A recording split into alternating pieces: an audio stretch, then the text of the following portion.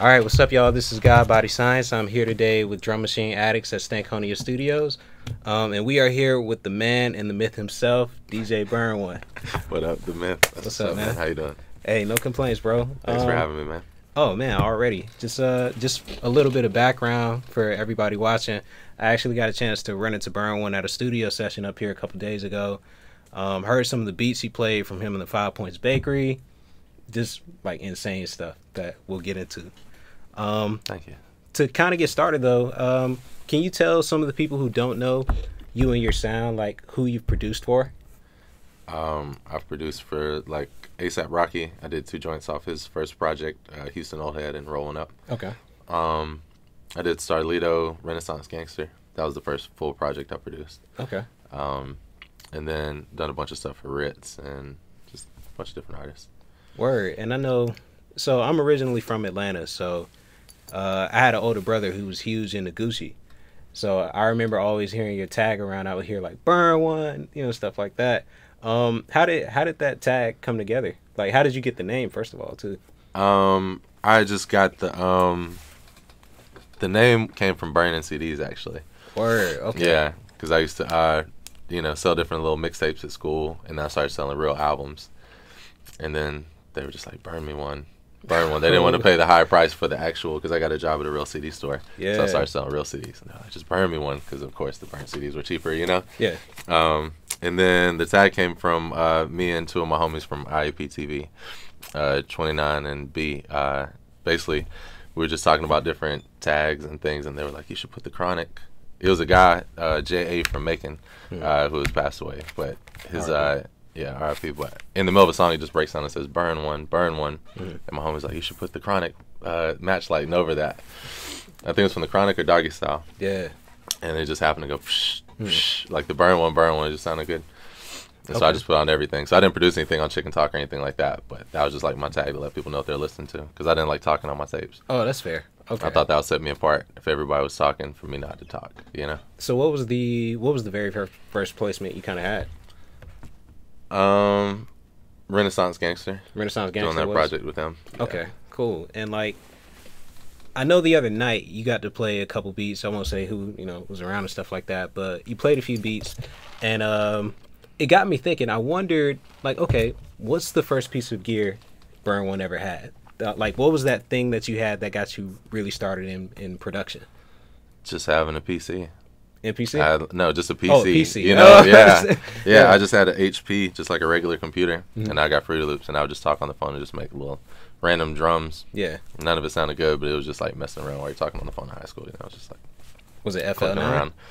It was FL. I don't know which one it was. It was one of the early versions, but just messing around with that, and then like years later, I started taking production seriously. Cool beans. I remember like this had to be like 2009. Everybody had like the cracked. Like FL. Oh yeah, for sure. Crazy. Definitely didn't buy it. Yeah. Did you have like the bootleg drum kits that were going around too? Like, oh, this is the official so and so kit. Oh yeah. I definitely had all those like the Neptune's kit and all those different ones.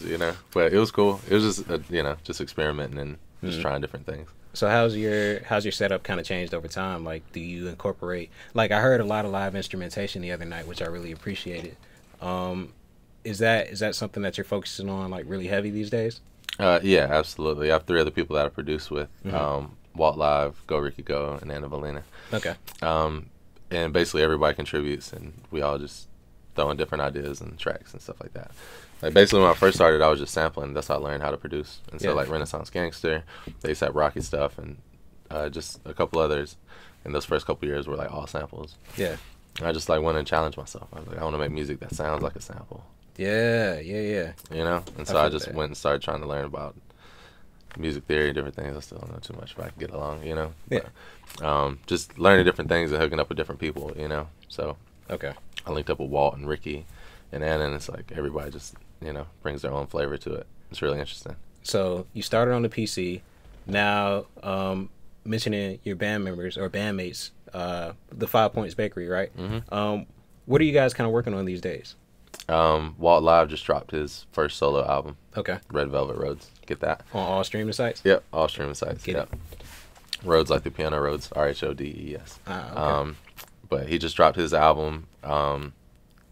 Ricky had album drop last year, and then Anna, we got a bunch of new songs from her about to drop. We just put out a video called Neon Wash. Y'all can check that out now. Neon Wash? Mm-hmm. Okay, yep. Cool.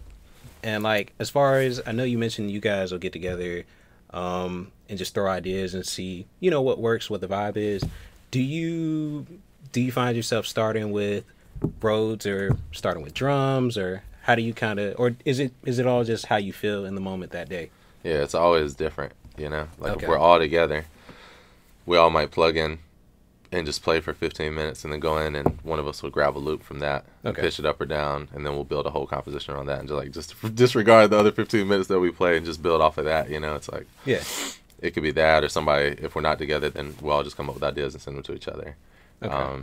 It's just different every time. So it keeps it fresh not to have like a starting point that's like, all right, I'm going to do this and then you do that. Like, so there's no, everybody plays different roles. Everybody can do everything. So okay, everybody just kind of hops in. And so no template, around. Just kind of like, hey, let's just jam out, and then like, oh, you know what, I kind of like this. This might be something. Let's build around this kind of. Yeah, absolutely. So yeah, I might hop on bass and Anna might sing and Walt play the keys and Ricky play guitar, and we all just plug in at the same time, or 3 of us or 2 of us, or just different combinations of all of us, and it's always something different. So it's really okay. It's really interesting. So let me ask you this then, on the note, because we talked about a bunch of live stuff. What about synths? Are you a synth guy, and if so, do you fall on the analog side more, or do you fall on software more? I just visited the Moog factory in North Carolina. That was really dope. So it was nice to see like the analog side of everything. Yeah. The analog definitely sound dope, but the new ones sound cool too, like the plugins. Like I love plugins. Like there's ones like the Falcon. Yeah. And stuff like that are like super dope. But you know, I just love all plugins. I'm a plugin fiend. Can you tell the difference like between like, because I'll talk to an engineer. I've never side by side done it, but you can hear the analog. It has like a growl and like a warmth and a depth to it that the average synth doesn't really have for the most part. Plug-in, but they're getting better every day. Like Arturia's, theirs are pretty good replicas of the actual keyboards. Arturia's cool. I feel like not quite ready to upgrade. I have like the 5 or whatever. I know it's on like 6 or 7, but like being around here and being around engineers, they're like, I remember the other day someone was carrying in like a Rhodes, like, you know, big ass Rhodes or whatever. And I started talking about the Arturia collection. I was like, oh, man, it all sounds the same. Engineer popped out of the room. No, it doesn't. It's different. I'm like, you know, who knows if I feel like I don't even know if the listener can hear the difference, but I feel like it might have been Ray who was like, they can feel the difference. They may not be able to hear it, but they can feel it. That's it right there. Yeah. It's different resonances, you know. Yeah. A lot of times you'll either mic it from an amp or something, so you got the room in it, which makes it just feel totally different. Yeah. You know, it just gives it a totally different feel. So with your studio setup right now, I've seen like little bits and pieces, whether you were like doing an interview with Payne or Payne 1 or anything like that. If you had like a dream setup of like stuff that you could have, whether from like this era or, you know, earlier era, what are some of the things you would probably put in there? Oh man, such a big question. Yeah. So there's so much gear out there. It would be so dope. I don't know. If you ever watch like Mixed with the Masters or anything, like you see Michael Brower's room or one of their rooms, like just where they just have everything, you know? It'd be like that's like the dream, just to have all the racks and all the actual analog hardware and stuff. But yeah, I love plugins. Really, I'd be cool with just a fast ass computer and just all the plugins, you know? Maybe a couple like preamps and stuff, like a CL1B or something. A CL1B? Yeah. That'd be dope. It's just really great on vocals.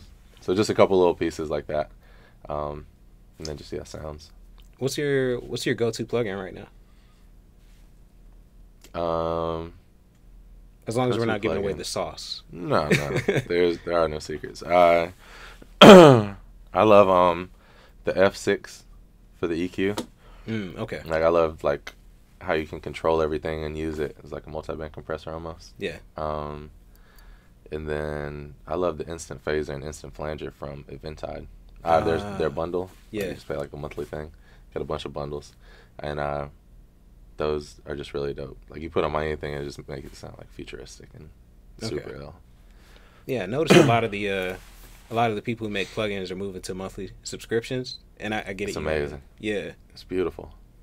It's like I wish UAD would do that. You know, where I could get all the UAD. Like I love UAD stuff. I hope, man. Like I know they're never gonna do that, but it would be nice. But yeah, all the subscription like me DSP, Sound Toys, Mhm.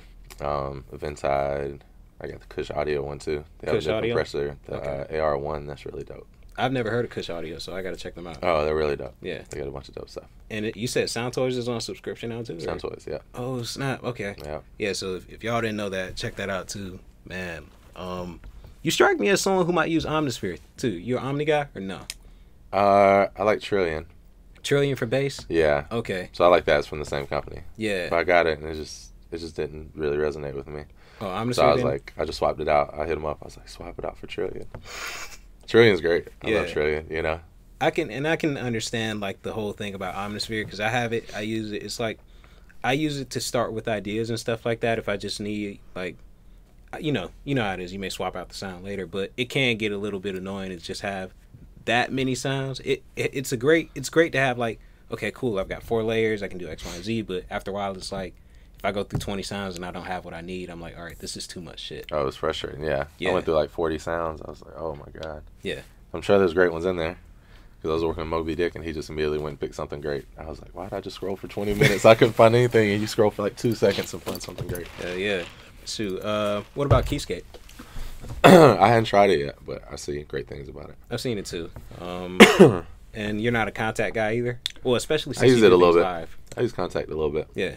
They got like different strings and different little random symphony sounds and stuff like that. So for the producers who are watching out here, especially with you guys being a band, the 5 Points Bakery, again, check them out.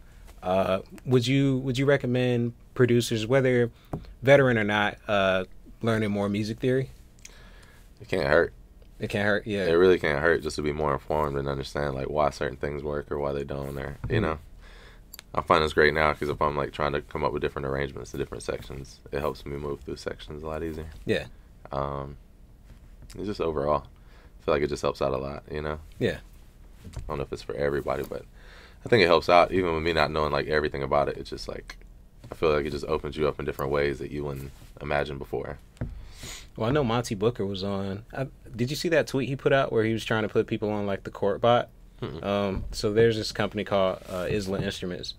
They're making they're making the SP2400. Yeah, I've been following that. Hoping they can send me one to review. But anyway, Monty he was tweeting, basically he was saying like, yo, this is like a cheat code a lot of producers are using. They're using like the Chord Bot to because it saves like different chords. Oh yeah, it's like Cthulhu. It's like a chord database or something, right? Yeah, and like I'm supposed to be a gear guy, but I didn't know half of this shit existed. But like all that to say, I guess maybe music theory is not becoming obsolete, but your knowledge of it, you don't necessarily need to have it. Is that kind of like the thing to take from that, absolutely. so to speak? Oh, you can make something with like minimal Yeah. knowledge, you know, if you Yeah. get a drum pattern down and then pull up one of those. But it just depends. Sometimes I'll use them. Yeah. Because it's like chords I wouldn't normally use, or just the order of the chords are different. Yeah. And I'll mix it up with different arpeggiators or different things. It's whatever makes it happen, you know? It's like chords are chords. It's how you use them. That's what matters. The sequence, the order. How things move from one another, your sound selection. That's really what makes it special. Like, and it's like with those too, you can also play chords and save them in there. You know? Like you don't just have to use the ones that are in there. Like I had Kenny Bartow, he used to be with Justice League. Oh yeah, come through. He came through the house. I was like, yo, give me some chords. And he was just like went through and like you press a key and then play a chord, press another key, and so it just assigns the chords to the different key. Yeah. I made like 30 beats out of those chords, you know? So it's like you can also like, you know, if you're watching like a YouTube tutorial on 13th chords or whatever, just jazzy chords, and you're like, damn, can't like play them. Just hit and record them in there, you know? And then you can play them back in a different order. And the joint you mentioned was called Cthulhu, right? Yeah, Cthulhu. Okay. Yeah. Clearly, I'm like unseasoned because I hadn't heard of that before. I didn't know either. DJ Toon put me onto it. Dude.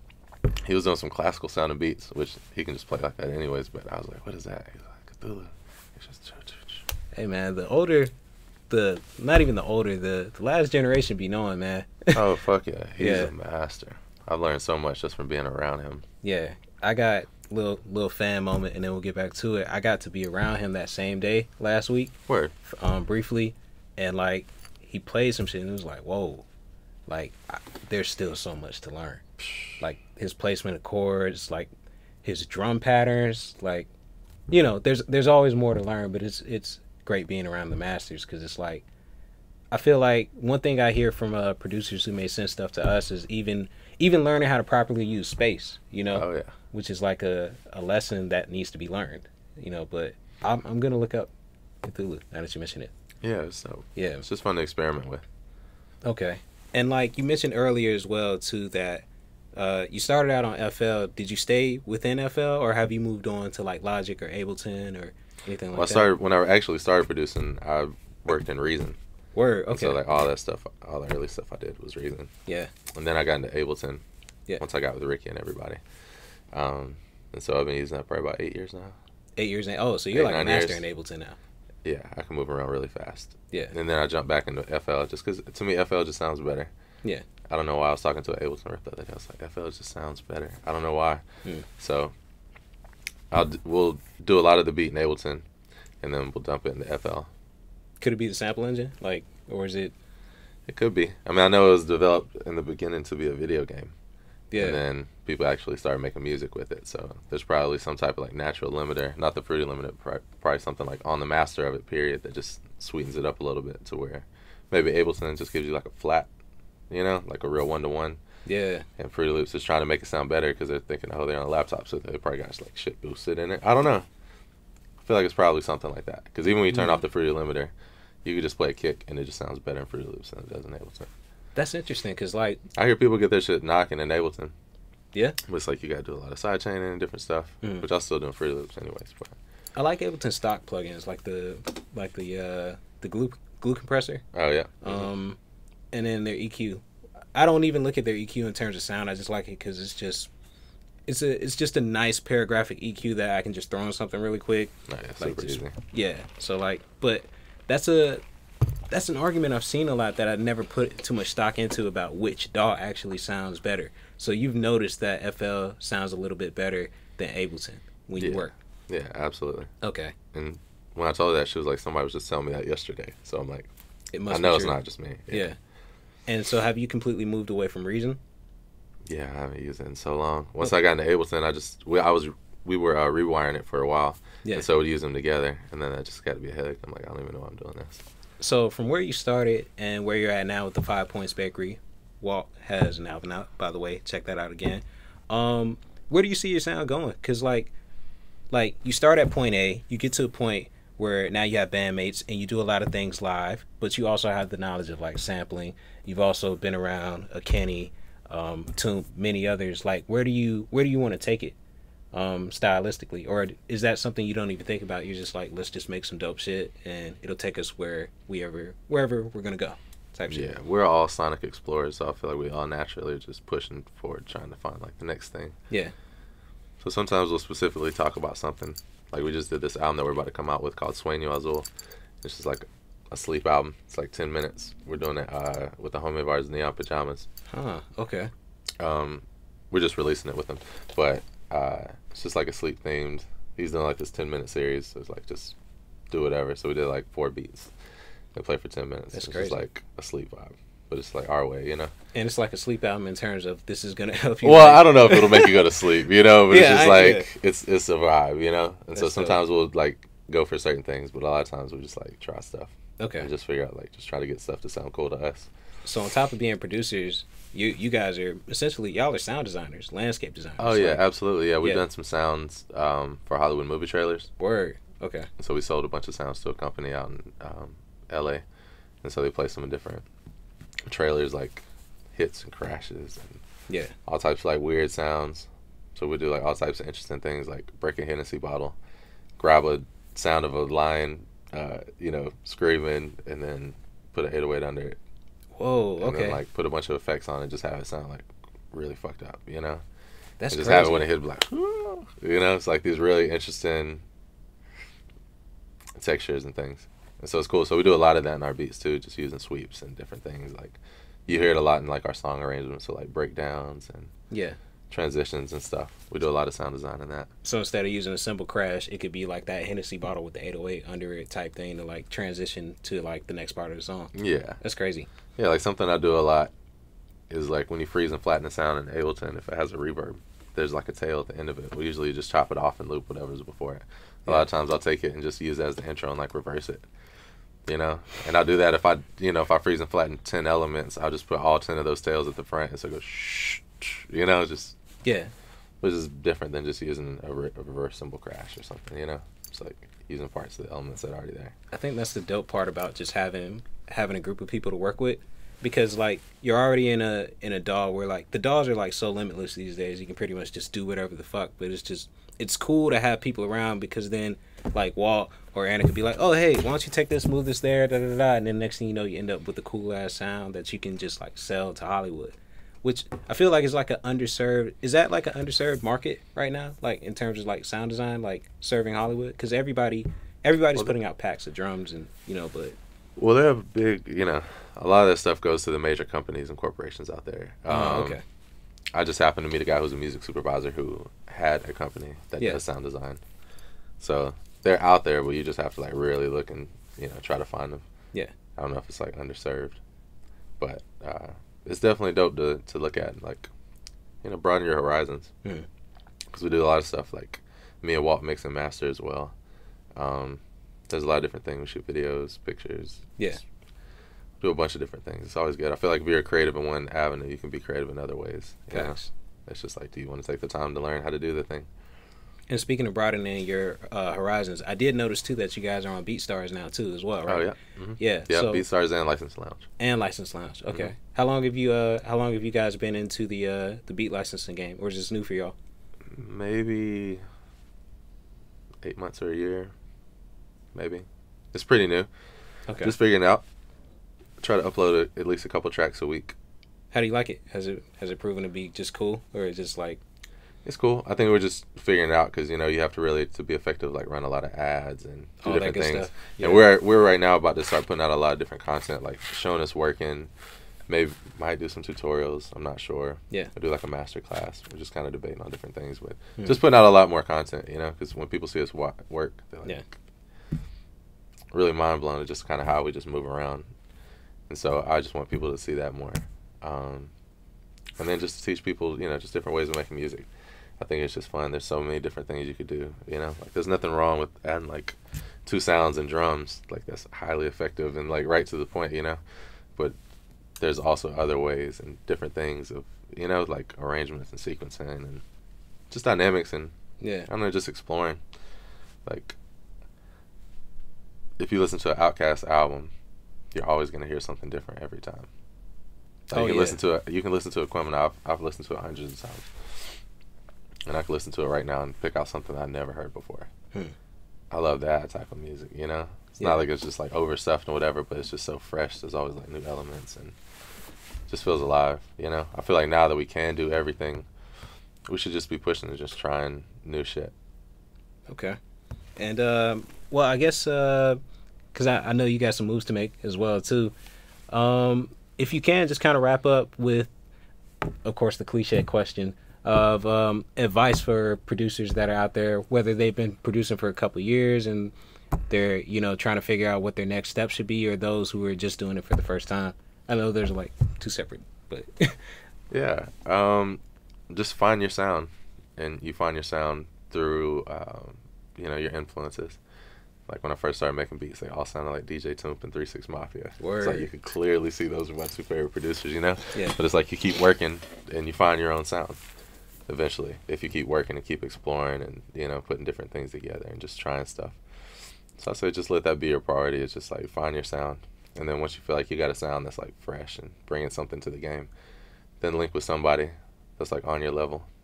I know a lot of people want to get beats to T.I. and, Uzi Vert, whoever. It's like, it's probably somebody in your neighborhood that's cold and ready to grind that record and do something, like find somebody's doing something for themselves and like go partner up with them and like, create a sound and do something. It's like when we first started working with Scotty. I was like, we got this dope sound. We need an artist to really get it out with, So we started doing a lot of stuff with him, and that went really well, Yeah. Ritz was the same way. But I think just finding your own sound and then finding somebody to get that sound out with. And then learn the business if you're going to be in the music business. Oh, facts. Yeah. There's a lot of like basics that are out there if you just care. It's like, there's really no excuse to sign bad paperwork these days. Yeah. Like before you sign anything, get a lawyer. Make sure he's referred to you by somebody who's reputable, you know, or reputable, yeah, not the party that you're doing the business with, you know. And just, you know, take your time, don't rush into things. Okay. Tell them where they can find you one more time. At DJ Burn1, DJ BURNONE, and then the 5pointsbakery.com. That's where all of our stuff is at. All right, cool. Well, we're here with DJ Burn1. We are out. All right, man.